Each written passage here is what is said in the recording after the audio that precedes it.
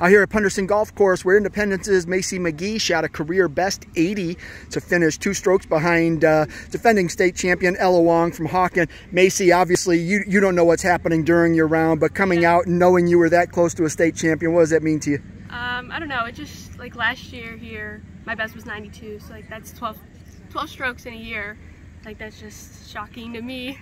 I know, so. You came out, you bogeyed your first hole, and then you parred 10 straight. How did you get your round going, and how did you maintain that success? I was just focused on my shots, myself. Like, I wasn't playing with the best competition, so that kind of was easier on me, so I could, you know, focus on the next shot, focus on this shot, focus on the putts.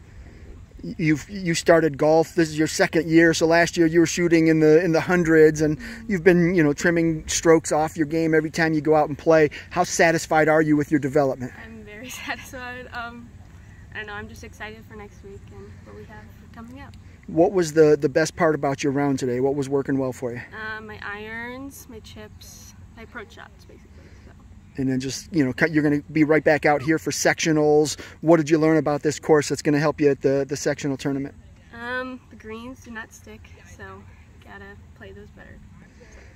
And then just looking at your team, you guys beat the 2017 team, the state championship team. Their best score was a 348. You guys beat it by 13 strokes today.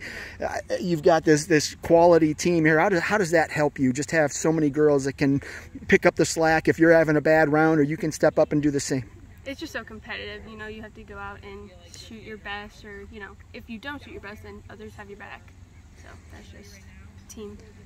Outstanding. Congrats on a great round today. Good luck next week. Thank you.